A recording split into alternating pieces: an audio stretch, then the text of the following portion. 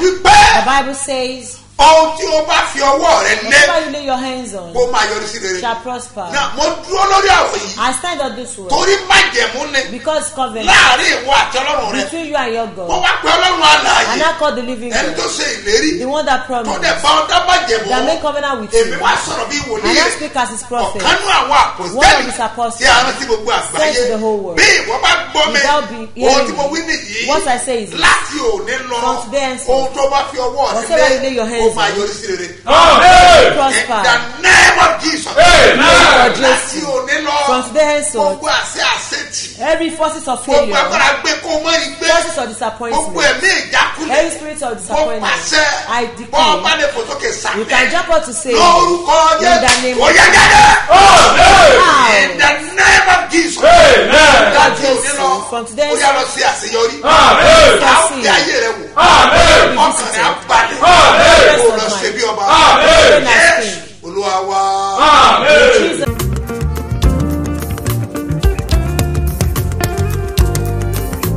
ibi tí wọ́n rọ̀ wọ́n ti parí iṣẹ́ rẹ̀ sí ní ọ̀nà agbára Israẹli kò gbé ọ jáde kúrò.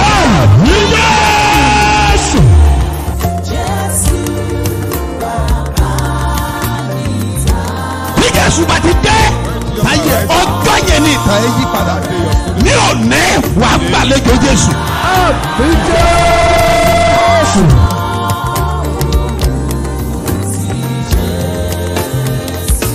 gbé ẹwọ́ ẹ̀ sókè. àní ogun tí ń fi àkókò rẹ̀ ṣòfò. Jésù tí olóore fi gbàgbé ẹ̀. ogun yẹn ṣọ́.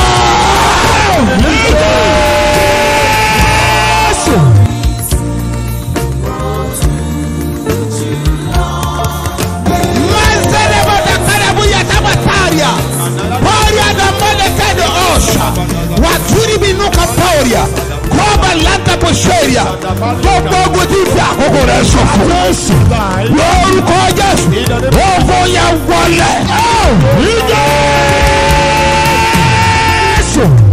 Ogun tó jà bàbá ẹ̀, ogun tó jà ìyá ẹ̀, wọ́n lè fàkókò wọn ṣòfò. Wọ́n lè tún fara hàn ní ayé rẹ̀. Èmi dúró bí wòlíì Ọlọ́run alààyè. Mo sọ̀rọ̀ bí ọ̀kan náà àwọn àpòstélì tí a fi iṣẹ́ ìran. Lórúkọ Jésù, wọ́n pa á ní àṣẹ. Ogun yẹn kó gbilẹ̀ dànù.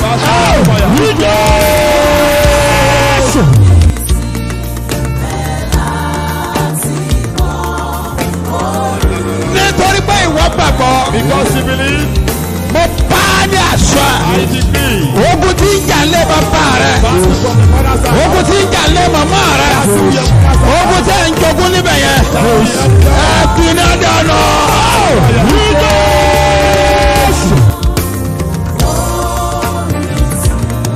Gbogbo èyí tẹ̀ ń ṣiṣẹ́.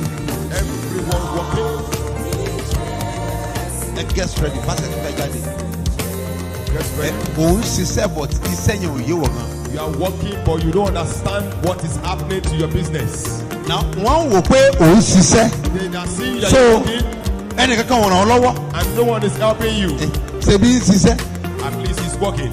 Ó dẹ̀ nílò ìrànlọ́wọ́. And you need help. Torí pé iṣẹ́ yẹn ò yé ẹ. Because your work you don't understand. Mi dúró bí wòlíì tá a rántí ọ. I stand as a prophet sent to you. Ogun tí ń jà nínú ẹ yẹn. The battle in your house. Ogun tí ń jà lára ṣe yẹn. What your business? Òpin dé bá wa.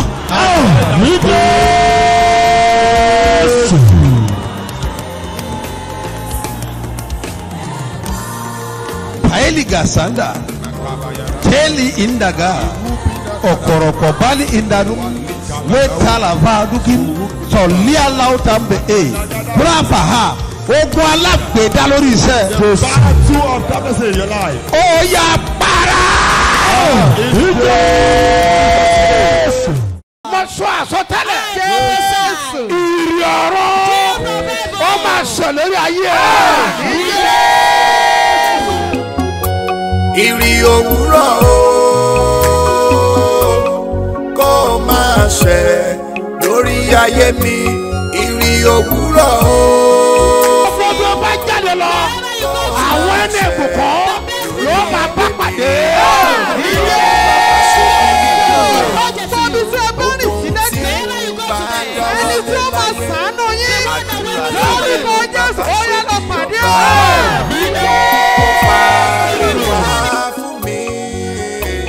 àdúrà láti. Mo bí kọ́ lọ́wọ́ láyè. Mo sọ àsọtẹ́lẹ̀. Ìyọ̀rọ̀ ó máa sọ lórí ayé. Lórí ayé mi, ó ṣẹlẹ̀ ògbóró. Lórúkọ Jésù, ìbomi láti òkè ọ̀run. Lórúkọ Jésù, ó yẹ kó rọ̀ sórí ìfẹ́ rẹ̀. Èmi kò máa ṣe lórí ayé mi. Ọlọ́run ìrì òwúrọ̀ kó máa ṣe lórí ilé mi. Jí ọkàn tó sùn, àkókò àdúrà àròkò, bọ́lọ́run rẹ̀ sọ̀rọ̀ lórí ọkàn. Kí Jésù kó lè fòye sáyé rẹ̀. Jí ọkàn tó sùn, àkókò àdúrà àròkò, bọ́lọ́run rẹ̀ sọ̀rọ̀ lórí ọkàn. Kí Jésù kó lè fòye sáyé rẹ̀. Olúwa fà mí dìde. Olúwa fà mí dìde.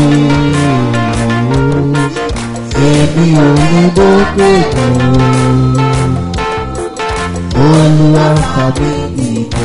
Jọ̀wọ́ fà mí dìde. Olúwa fà mí dìde. Olúwa fà mí dìde. Ọlọ́run ṣe bí ọba. Èmi ò ní bókè kan. Olúwa fà mí dìde.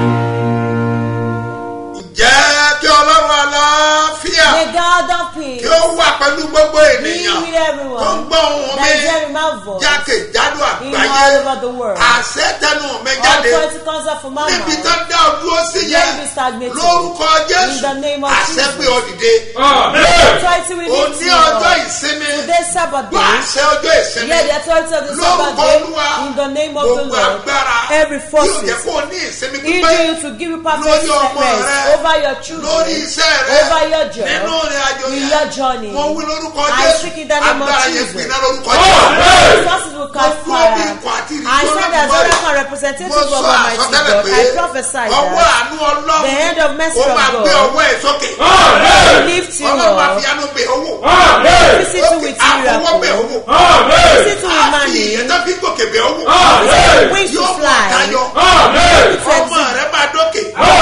get to Yóò the dẹ̀ pé top. ògo rẹ̀ jáde. That's Láṣẹ your ti bàbá. In the name of the Father, Son, and the Yes, Spirit. Olúwa wa. In Jesus' name, our Lord. Orúkọ mi ò yí padà. Mine never changed. Apostoli yìí Is ni the apostle. Dr. S.M.O. Mustapha J.P. Babasebioba láti ìjọ Seed of Calvary Church Land of Reality tólùjọ á wà ní Gbáremú Ìdíòbí Airport area ní ìlú Ìbàdàn. Ẹ̀yin ọmọ Ọlọ́run o. Jésù ẹni tó ń ṣiṣẹ́ agbára. Látọ̀ wá apọ́sítù S.M.O. Mustapha J.P. Babasebioba. Ó fẹ́ ṣiṣẹ́ ìyanu, ìtúsílẹ̀, ìgbéga, ọ̀nà àbáyọ lọ́sẹ̀ eléyìí o. Ìwọ náà wà nírìírí iṣẹ́ agbára ẹ̀ lọ́jọ́ Sunday. Nínú ìsìn ológo. Láago 8 òwúrọ̀ sí 11 àbọ̀. Wá wo bí Ọlọ́run ṣe ń tú àwọn èèyàn rẹ̀ lẹ̀. Ọjọ́ Wednesday ní ìpàdé ẹ̀tọ́ abájẹ̀mú yẹn. Agbára láti ṣe bí ọba.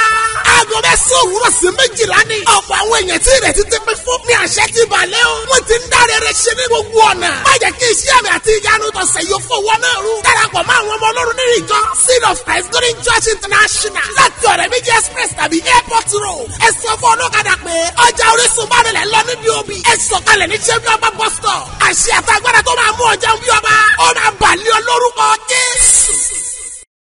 Ipá Ọlọ́run The mighty hand of God àti agbára rẹ̀ and his power pẹ̀lú ọwọ́ ìyanu rẹ̀ with his hand of miracle ó máa fà ọ́ sókè.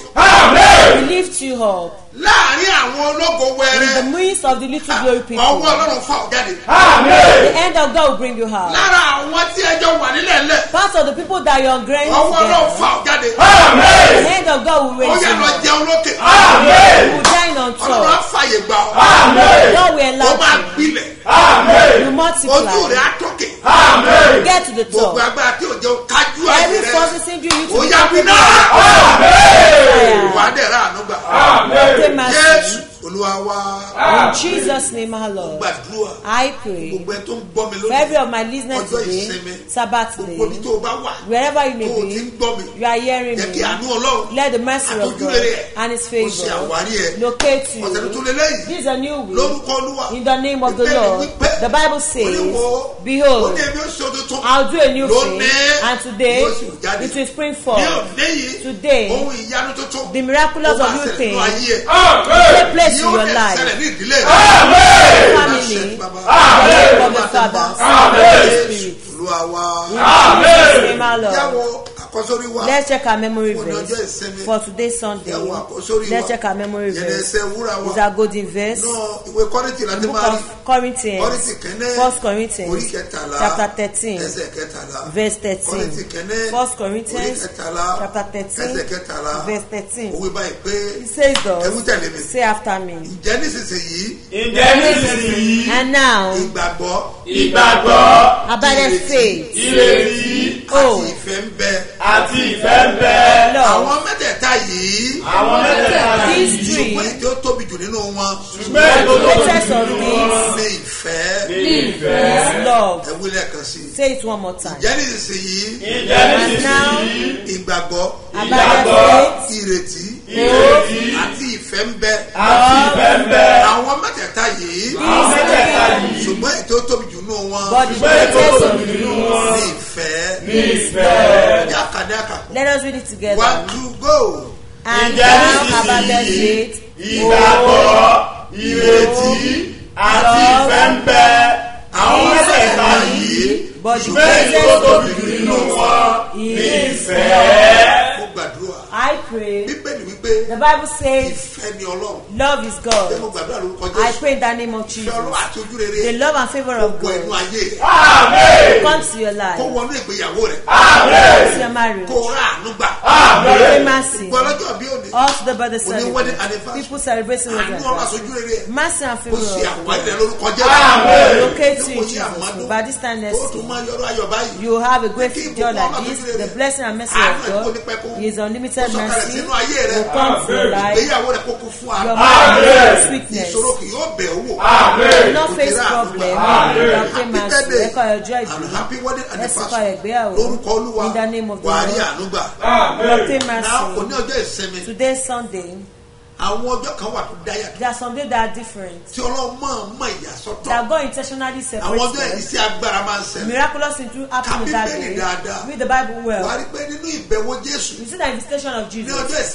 On Sabbath day like this, he went to synagogue. Miracles happened in his journey. Miracles happened on Sabbath day. It's common in the Bible. Do you know that today also you visit his churches? That's why I say everybody should get ready. We should meet. You know the mountain today? Yes, the mountain today. It turns today. That's what I say. All the altar of Ijeru there should be water there. And we'll bless it in all our branches. The Lord said we'll give water to everybody. They will use the water to wash their heads. The reason is that there are some forces. The mountain like this, they will operate. As the cement one sleeping the such like that. It happened in the dream. That if all these things are happening, they use it to take away the goodness of the new one. You must not agree. That's how we pray. For everybody. And I prophesy that you will believe in the name of the Lord. Every force of kingdom of or work of evil in your life. Prevail in your life, Jesus. Free. They will give everybody the water. You used to wash your hair. That's all. If they bring it in the dream, most of them will send it back. You don't just rise. You run. You know we are talking about wings that fly. There are some wings that they yes. His wings through prophet. wòlíì máa dá èyẹ fún ọ. Prophet will create wings for you and you use it to fly. irú àwọn èyẹ bẹ́ẹ̀ such wings like that. kò lè rí láéláé. you can never get it. Somebody is there. ìyẹn láti fò lókè. the wings to fly on top as an eagle. ó yá gbà lórúkọ Jésù. Amen. mo ní kò gbà lórúkọ Jésù. you know that Bethesda starts tomorrow. ó dẹ̀ tún wá wọ ìpàdé ńlá. and it's collide with the program that we do. Usually once in a year, that great program that come instead of gathering, it will be powerful. Listen, sir. The mercy and favor of God how will do all this program? We'll start on Monday. We'll collide with Bethesda program on the 1st, 2nd, and 3rd. On Thursday, on the 4th, all of us will be in fasting for that service. We'll not hold service on Thursday in Ibadan. Our branches that hold Thursday program, they will do their program. On Friday in Ibadan, we will not gather for a great vigil once a year. Such vigil just came up, which is incident of gathering. It will be powerful. On the 7th will not be in the name of Jesus. I declare. And the message of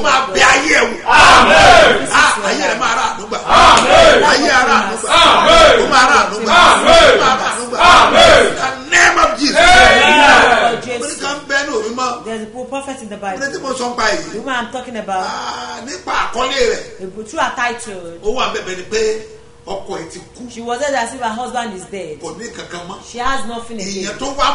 There was famine. It was time of famine. That period, they thought that's all for her. Not knowing that she can still have wings to fly through the prophet. She has wings to fly. There are many people to come to her. Not knowing that it's possible in her life. I don't know your condition that you think that's all for you. That's not your head. Not at all. You won't fall. It doesn't mean you will die there. If you fall, you will rise again. If they affect your life, you will rise again. You need to put your mind on God and trust in God this time. They wings to fly like we check the Bible. The book of 1 Kings, chapter 17. I want to use the 14. What happened that day? There was a prophet. His name is Elijah. The Lord has told me there will be a famine. Yeah, you yourself say we should delay rain. And they stopped rain. And there was no rain. Or not in all these years. The Lord said his direction of Holy Spirit. Direction of Holy Spirit. And some that walk with the prophet, they will never feel hunger. What now happened? When he got to that city, as he entered into the city, he saw a woman. She was gathering the who is the woman? Is a widow. The husband is dead. No helper. No helper. He said, I want to gather this tea. I want to gather this tea. The last man that will eat and die. Yes, listen. When she have lost hope, that was when God will manifest himself. When you think there is no body, you think there is no way. That is where God will rise. But blessing to the prophet is very powerful. Read the Bible. Nítorí báyìí ni Olúwa Ọlọ́run Ísírẹ́lì wí. Ìkòkò ìyẹ̀fun náà kì yóò ṣófo. Bẹ́ẹ̀ ni kóró bọ́ọ̀lù òróró náà kì yóò gbẹ. Don't forget the meal that she wants to eat tonight. Prophet says she should prepare the meal for him. Prophet will take from you. He will take from you. Now reward, prepare it with word. The way that you used to be will bring you out. That give you wings. That make you to fly high. For you to get to a greater height. People that enjoy prophet. People that obey. People that follow his way. People that do the will of God. And his authority. Stretch your hands. I decree in the name of Jesus. Whatsoever you do, prosper in Jesus. Your life will rise. Every battle will torment you from the beginning of this month. From the beginning of your life. This month You know when it's a big calendar. The year have divided into 2. Years that divided into 2. We finish 2 quarters. Yeah. The year with 2 quarters. The year is in half. So if you're not ready to rise now, it's not left to you. It's left to you. God has sent me to you. And I've delivered the message to you. Don't tell why I said. I said the Lord said, in these 7 months, our program is different. Our offering is different. In the month of May, the Lord said, we should take offering from 5,000. We've never done that in January. July, it did not say so. But in July, we've not said it. But in July, he repeated it. It's different. The Lord said, we should try everybody to pay his offering. I will pay it every day for 7 good days. With 7 days fasting. The fasting will commence 7 days fasting. 7 days offering. We need to do a great thing. We want to do a miraculous thing. Listen, sir. How much is the offering? 1,000. You can understand. You that succeed. Listen to what it means. It means you've paid 1/4 of the people that want to travel to Abuja. And now that eye is the light of the body. God will not shine his light to where your glory is. I will not bring out your glory. Stretch your hands forward. I decree, as the Lord lives and his spirit before the one that I God surround you. That is what brings the wings of the prophet. That is where instant help will come from. That is where mercy will come. That is where glory will come. That is where goodness will come.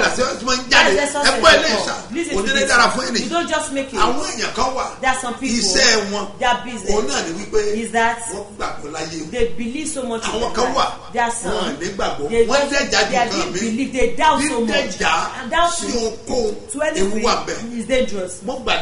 I pray for you in this month. If you don't be getting money before, in this month, in the name of Jesus, get huge money. Stand on your feet and lift up the truth. Stand in the name of Jesus. Lord, open door of money. Let this month win me with glory. Win the 7th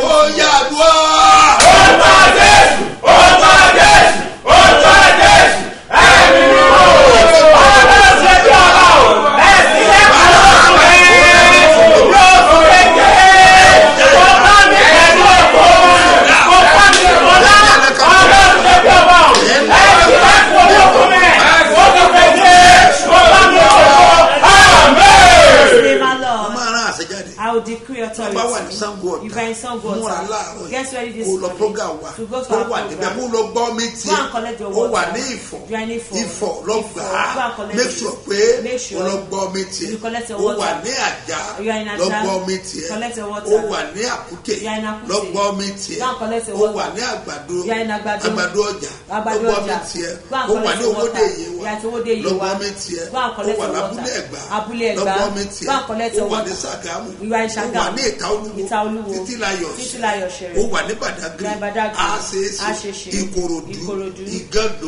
Lusada. They are waiting for you. Or you are in Laro. Make sure you go. There's a great program that's coming tomorrow at Laro. It's a special program for 3 days.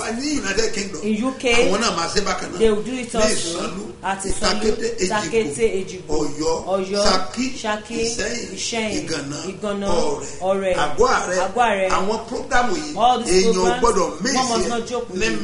Imina, Suleja, Duse, Wanda, Kaduna, Abuja, Nyanya, Port Harcourt, Elios Branch, Rumosi Branch, Eneka Branch, Ajib Branch, in Abeokuta, Fajo Branch, Ilewero Branch, Anelega Branch, Asuyo, Ilorin, Osogbo, Ilesha, in Ibadan, Omiadio, Ologuneru, Yemetu, Olodo, Muslim, Soka, Ululoyo, Apete, and Apata.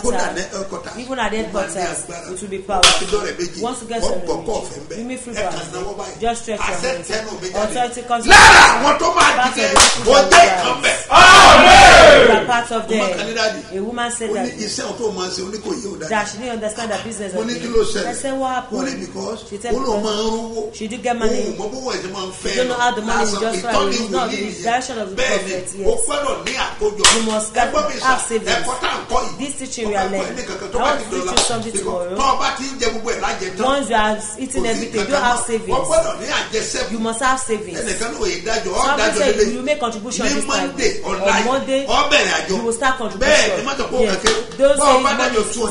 If you make contribution of 200 by month end, I will tell you what to do. Yes. Start contribution. You to make contribution. Start tomorrow Monday, which is a job you need.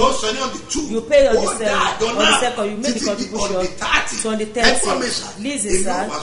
I will not tell you what to use the money for. How you work. You must have savings. You must say something good that will make you to pray. That will make you out of your pain. That will make you in the name of Jesus. I decree as the Lord lives and the Spirit before the Lord, the one that rises. What did you do, the engineer? Ẹ sọ pé ẹ fẹ́ jẹ́rìí sí ohun tí Ọlọ́run ṣe bí ọba ṣe fún yín. Orúkọ yín àti ibi tẹ́ ti wá mà.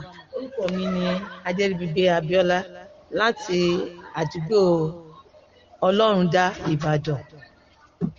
Ní àsìkò tí wọ́n ní kí wọ́n san owó àga lúfọ́ àpẹ́ ní April last year 2023, mo san ti tèmi àti ti àwọn ọmọ mi mẹ́ta. Kó tó di May end, Ọlọ́run bí ọba ó fún mi ní property tó worth 25 million. Mo ṣe sọ pé kémi náà kí n má ya abara múre jẹ o, kí n sọ tí Ọlọ́run ṣe bí ọba tó ṣe nínú ayé mi o. Ẹ bá mi yin Olúwa lógo. Olúwa ṣe wọ́n ní arúgbó wòlíì o. Ìjọ wọn ò ní dàrú o. Ẹ̀yin ọmọ Ọlọ́run o. Jésù ẹni tó ń ṣiṣẹ́ agbára. Látọwọ́ apọ́sítù S.M.O. Mustapha J.P. Babasebioba. Ó fẹ́ ṣiṣẹ́ ìyanu, ìtúsílẹ̀, ìgbéga, ọ̀nà àbáyọ lọ́sẹ̀ eléyìí o. Ìwọ náà wà nírìírí iṣẹ́ agbára ẹ̀ lọ́jọ́ Sunday. Nínú ìsìn ológo, láago 8 òwúrọ̀ sí 11 àbọ̀. Wá wo bí Ọlọ́run ṣe ń tú àwọn èèyàn rẹ̀ lẹ̀. Ọjọ́ Wednesday ní ìpàdé ẹ̀tọ́ àbájẹ̀mú yẹn. Agbára láti ṣe bí ọba. Aago 9 òwúrọ̀ sí 12 ní. Ọ̀pọ̀ àwọn èèyàn tí ìrètí ti pín fún ní àṣẹ ti balẹ̀ o. Wọ́n ti ń dáre rẹ̀ ṣe ní gbogbo ọ̀nà. Má jẹ́ kí iṣẹ́ àmì àti ìyanu tọ̀sẹ̀ yóò fowó náà rú. Darapọ̀ mọ́ àwọn ọmọ Ọlọ́run nínú ìjọ Seed of Christ Golden Church International láti ọ̀rẹ́ méjì express tàbí airport road. Ẹ sọ fún ọlọ́kadà pé ọjà Orísun bá rẹ̀ lọ níbi òbí. Ẹ sọ̀kalẹ̀ ní ṣẹ́bí ọba bus stop. Àṣẹ àtàgbàdà tó máa mú ọjà bí ọba. Ó máa bàlẹ́ olórúkọ Jésù. Kí lorúkọ yín mà? Kíkẹ́ lọmọ Abíọ́dún. Kíkẹ́ lọmọ Abíọ́dún láti ìlú Èkó ní Alágo Méjì. Ẹ wá gbọ́ ẹlẹ́ni nǹkan tẹ́ fẹ́ sọ fún mi nípa kánsà tó ṣe yìí. Bẹ́ẹ̀ni, láti nǹkan bíi 2020 ni mo ti ní kánsà. Mo dẹ̀ wá sọ́dọ̀ yín lábúlé Ẹ̀gbá bí ẹ̀mẹ́ta ẹ̀mẹ́rin, but mo gba Ọlọ́run Mustapha gbọ́ pé ó máa ṣe ìyanu nínú ayé mi. Òróró mi, omi mi, láti jọ́nà ìrè òwúrọ̀ ní ìmí ìṣẹ̀rí láti máa gbọ́. But nígbà tí ó di pé mo ń rí pé ọyàn yìí kò ṣe bó ṣe ń ṣe mọ́, mo wá lọ sọ́dọ̀ dókítà, mo lọ ṣe test wò. Wọ́n wá sọ fún mi pé kò sí nǹkan kan ní ibẹ̀ mọ́. Wọ́n fa kókó jáde nínú ọyàn mi, mo rí kókó mi ń bẹ. Wọ́n gbé lọ fún test ní lab. Wọ́n sọ pé kò sí kánsà nínú ọyàn mi mọ́. Torí tẹ́tẹ́lẹ̀ máa ń lọ rí àwọn dókítà yìí ní kánsà fún mi. A máa ń jókòó ní Ìkẹjà ká máa ń sọ fún mi pé ó ṣì wà ń bẹ. Màá ṣe test, màá yọ kókó mi. But nísìnyí kókó yẹn wọ́n ti fà á. Wọn ò yọ mọ́. Wọ́n ní kò sí kánsà nínú ọyàn mi mọ́. Mo dúpẹ́ lọ́wọ́ Ọlọ́run Mustapha. Ó ṣe ìyanu nínú ayé mi nítorí mo ti ẹ̀ ti rokúrora mi, mo ti ra lẹ̀, mo ti ra pósí, mo ti ra aṣọ. Ike kánsà ò lè ṣe kó wá ṣe kó pààyàn. Mo wá ń dúpẹ́ lọ́wọ́ Ọlọ́run lénìí, Ọlọ́run bàbá Mustapha. Wọ́n ṣe bẹ̀bẹ̀ nínú ayé mi. Ó ra yín padà. Kò sí kánsà ń bẹ́ mọ̀ rìsọ́ọ̀tì mi. Oh my God, ẹ gbọ́ àtàkìrí báyìí. A rí ilé iṣẹ́ tọ́dáńgájíá Patomax ni wọ́n ti lọ sí Consulting Limited. Bẹ́ẹ̀ ni òun lélẹ́yìí báyìí. Wọ́n gbé sọ jáde pé kò sí kánsà mọ́. Ní tí mò ń tẹnu mọ́ ni pé kọ́ gbàgbọ́ ni màmá gbàgbọ́ wọ́n dẹ̀ dúró pé Ọlọ́run máa ṣe ó dẹ̀ ṣe wọn ò dẹ̀ gbúrò kánsà mọ́. Wọ́n ní kò gbóògùn àmọ́ gbọ́ àdúrà láti December. Oṣù kìíní ọdún ọdún 2024 yìí. 24 lọ sí hospital mu. ẹ lọ́mọ bẹ́ẹ̀ ti gbàgbọ́ gbàtẹ́ máa dé bàbá yìí gbàtẹ́ máa fi dé bàbá yìí kò sí ń bẹ̀ mọ́ yé balẹ̀ aláwọ̀ kápá gbogbo ẹni tó ń gbọ́ mi dàtẹ́ ẹ lè sàmì àṣẹmọ̀tẹ́nu mi jáde lórúkọ olúwa gbogbo ipá àti agbára ìtẹ́ǹpẹ̀ ní kánsà àìsàn kò gbóògùn ní àgọ́ ara rẹ ò ní gbọmọ láéláé ọlọ́tún ṣẹ́gun lè yóò ṣẹ́gun tirẹ̀ Jésù Olúwa wa.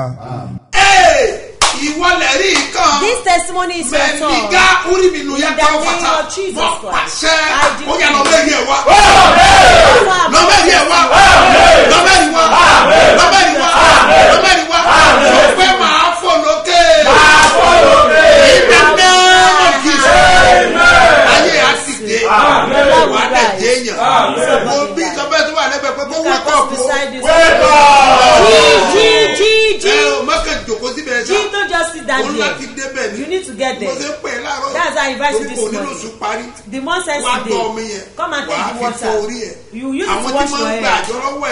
The people that collect contribution from you in the midnight, they will not be able to collect. For you to be able to make that contribution, you will make contribution this time. Yes, so you make contribution, but month end, you will take the contribution. Whatsoever you are about to make, do it. Rain has came. All the supporters of this ministry, I pray for you in the name of Jesus. Support your life. Rain has came. In Jesus' name, Lord. Write the account number.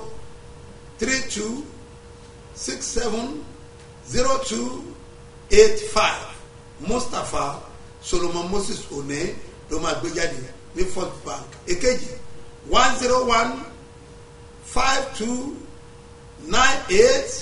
101-52-98-950. Seed of Christ Golden Church Roma Gbejade ní Zenith Bank. Lórúkọ Jésù ayé rẹ̀ á dìde. Amen. Àwọn kan ti sọ̀rọ̀ má jẹ̀mú wọn. Wọ́n sọ̀rọ̀ 7,000 wọ́n sọ̀rọ̀. They paid 7,000. I pray for you. Lórúkọ ayé yẹn á dìde. Amen. Gbogbo ẹyin tẹ máa sọ lẹ́nu. All of you that pray today, tomorrow, they are starting. Wà lẹ́ẹ̀ma di kàfà. In the name of Jesus. Lórúkọ Jésù ayé rẹ̀ á dìde. Amen. Àánú agbé ọ̀dílé. Ọ̀la tó lọ jẹ́ Monday. O rí pé àrà ọ̀tọ̀ ni. Ọlọ́run máa ní oṣù tó bẹ̀rẹ̀. The month that started on the one. Ọjọ́ kìíní. Tọ́lọ jẹ́ ọjọ́ Monday. That is ọjọ́ Monday. Is meaningful. I'll tell you a secret. Lórúkọ ayé àdìdè. Wà á bẹ̀rẹ̀ àdúgbò. Jésù Olúwa wa. Ilé ológo bàbá. Dákúgbà mi sílẹ̀, lójú bá ti mi lọ́dọ̀ rẹ̀ ò fọ́lẹ́lẹ̀ mi lọ́rùn. Ilé ológo bàbá. Dákúgbà mi sílẹ̀, lójú bá ti mi lọ́dọ̀ rẹ̀ ò fọ́lẹ́lẹ̀ mi lórí. I bless your symbol of faith. I soak into that pool blood of Jesus. Your symbol of faith. Amen.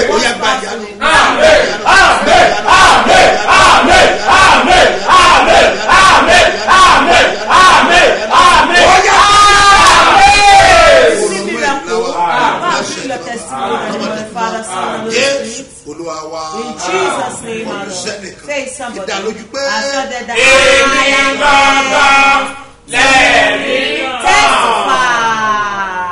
He's taking me to higher level. Ẹ̀yin ọmọ Ọlọ́run o. Jésù ẹni tó ń ṣiṣẹ́ agbára. Látọwọ́ apọ́sítù S.M.O. Mustapha J.P. Babasebioba. Ó fẹ́ ṣiṣẹ́ ìyanu, ìtúsílẹ̀, ìgbéga, ọ̀nà àbáyọ lọ́sẹ̀ eléyìí o. Ìwọ náà wà nírìírí iṣẹ́ agbára ẹ̀ lọ́jọ́ Sunday. Nínú ìsìn ológo. Láago 8 òwúrọ̀ sí 11 àbọ̀. Wá wo bí Ọlọ́run ṣe ń tú àwọn èèyàn rẹ̀ lẹ̀. Ọjọ́ Wednesday ní ìpàdé ẹ̀dùn àbájẹ̀mú yẹn. Agbára láti ṣe bí ọba. Aago 9 òwúrọ̀ sí 12 ní. Ọ̀pọ̀ àwọn èèyàn tí ìrètí ti pín fún ní àṣẹ ti balẹ̀ o. Wọ́n ti ń dáre rẹ̀ ṣe ní gbogbo ọ̀nà. Má jẹ́ kí iṣẹ́ àmì àti ìyanu tọ̀sẹ̀ yóò fowó náà rú. Darapọ̀ mọ́ àwọn ọmọ Ọlọ́run nínú ìjọ Seed of Christ Golden Church International. Láti ọ̀rẹ́ méjì express tàbí airport road. Ẹ sọ fún ọlọ́kadà pé ọjà Orísun bá rẹ̀ lọ níbi òbí. Ẹ sọ̀kalẹ̀ ní ṣẹ́bí ọba bus stop. Àṣẹ àtàgbàdà tó máa mú ọjà bí ọba.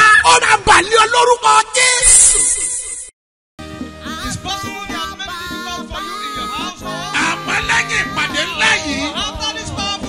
Ó yá lọ rí mú lórúkọ Jésù. Ní Jésù. Ẹgbẹ́ eléyìí sàn. Listen to this.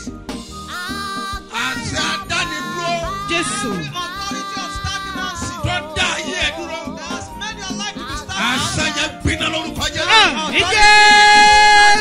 In Jesus' name. Bíbélì wípé ẹ máa gbé inú mi, Jésù máa gbé inú yín, Jésù tó gbé inú mi, kìnìún ẹ̀yà Júdà, mo dá, mo fẹ́ sọ̀rọ̀, gbogbo òkú tí ń bẹ ní ibojì, gbogbo iṣẹ́ tí wọ́n ti pa, àwọn tí ayé fẹ́ fi ṣe ẹlẹ́yà, bí wọ́n bá lè sàmì mẹ́ta ní orúkọ abátábátà mímọ́. Èmi sọtẹ́lẹ̀ sáyé ẹ, ají ògo rẹ dìde.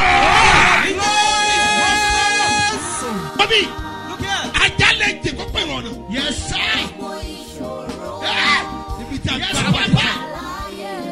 Professor. Kiri bá wù mọ̀ni yàrá. My dear Kali in the praise. Yes sir. Ẹ náwó bá ìṣá. Yes sir. Bí ìfàdí ìrìkú. Ṣé wọ́n sọ̀rọ̀?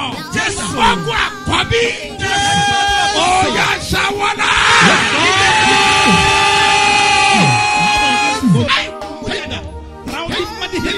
Yes, Salim money hundred. What now can the big do? Yes, Berani a criminal. Yes, look at down there, man. Yeah, Beruna you can down. Yes, sir.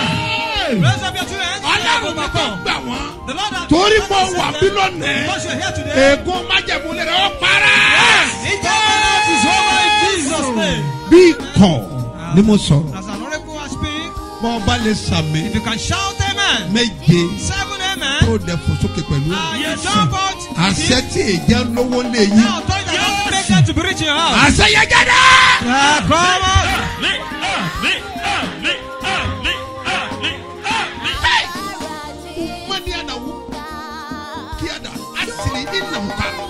Merudi nakadao marwada yakata fasini uliala yakabi udibi. Blood of Jesus. Tell me where your glory is. I send the word of God there. The word that your family battle cannot stop. Your 7 amen are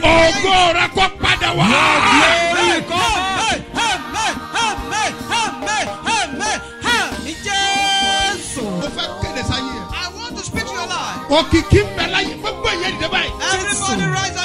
Mama na ye kadaba. Asante no me jade. Just speak with authority. Ibi tí ayé fi apamọ́ sí. Yes. Okiki fi ọhàn. God will announce you. Hey, now we pay you sheliba. Krabi naru behim. Mo ma tu asobo to. Ma wo feba. Ma tu e mo so wo to. Ma ro leba. Wave it. Yala ya beri beri me kala me hunde ba. Wave it. Me rubi rubi. Wave your mouth. Prenu ina kwadeba. Da rubi na sanda ya. Kwami di hinda ya. Mo pasa. Loru koluwa. Atego lore lo fai. O ma fe ore rako. Hey. Marubi lukwa. Ani hinda ya. In the name of Jesus. Mo gbàdúrà fún gbogbo. I pray for every one of you. Wọ́n dẹ̀ gbàdúrà fún Kaduna. And I pray for the state of Kaduna. Kí àlàáfíà kó jọba. Mo gbàdúrà fún orílẹ̀-èdè Nàìjíríà. I pray for Nigeria. Àlàáfíà jọba. Ẹ náwó sọ. Raise up your hand. Tó o bá ń gbérílẹ̀ Kaduna yìí. If you are living in Kaduna. Àbọ̀ wọ́n láti Kano. Or you are from Kano. O wọ́n láti Abuja. Or from Abuja. Wọ́n láti Katsina. Or from Katsina. Ẹ̀sẹ̀ wọ́n láti Sokoto. Or from Sokoto. Gbogbo bí tẹ́ ẹ ti wá síbí. Wherever you have come here. Ìkádẹ̀lẹ̀ lẹ́yìn. This is an announcement. Ó yá lọ ràn bí ọ̀rọ̀. It can shine like a sun. Báwo sọ́kè? Nàìjíríà. Wọ́n máa dẹ̀rọ̀. Touchlight ẹ̀dá. Where's your touchlight? Touchlight ẹ̀dá. Where's your touchlight? Gbé iná rẹ̀ sókè. Ní àkókò Bọ́lá Ahmed Tinubu. Rubira Ganda Yukada. How time now go rẹ̀? How time now go rẹ̀? How time now go rẹ̀? How time now go rẹ̀? How time now go rẹ̀? How time now go rẹ̀? How time now go rẹ̀?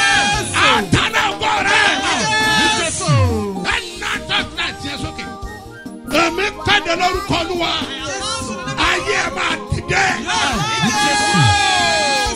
ọgbẹ́ wálé ọ̀rọ̀ tí a dalẹ̀ lórí bí o bá dé sọmẹ́ lórúkọ Jésù ó yá gbàgbára mo kọ́nẹ́tì ẹ ní orúkọ ti Bàbá àti ti Ọmọ àti ti Ẹ̀mí Mímọ́ yàrá bìrìbìrì mo sọ ní yàrá bàrẹ̀ bá sọ ní bá hàrí bá láyé ká bìrìbìrì wọ́n bẹ sọ ní yà máàlì ka dáwọ́dà bá wàlá sí nàbùrì bìrì náà yàrá bí ha ó yá gbàgbára ayé rẹ di ọ̀tun ó kó lẹ́yìn lásẹ̀ tó Bàbá lásẹ̀ tó lásẹ̀ tó Jésù Olúwa wa. Àmín àmín àmín lórúkọ Jésù.